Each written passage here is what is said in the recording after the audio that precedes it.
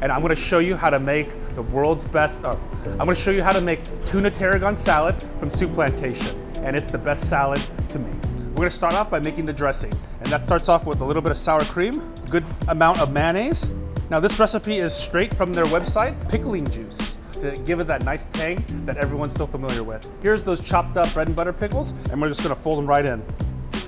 No tuna salad is without celery, and so we're gonna add a little bit of chopped celery right here. It doesn't look very appealing, but it's gonna be great when it's finished. So here we have canned tuna. Try to get the best you can. This is line-caught tuna in a can, and it's available everywhere. We're gonna add our noodles next. We have penne, we have spinach fettuccine. Next we have some shells. I love the 3 pastas because it gives a great texture. It was a great original recipe. We got some dried tarragon here. It's very herbaceous, and a little bit goes a long way. Big shout out to Search and Rescue Denim for providing this awesome apron. We're gonna use our hands with this so you can get in all these little nooks and crannies. Always save the celery leaves inside your celery. Basically a free garnish.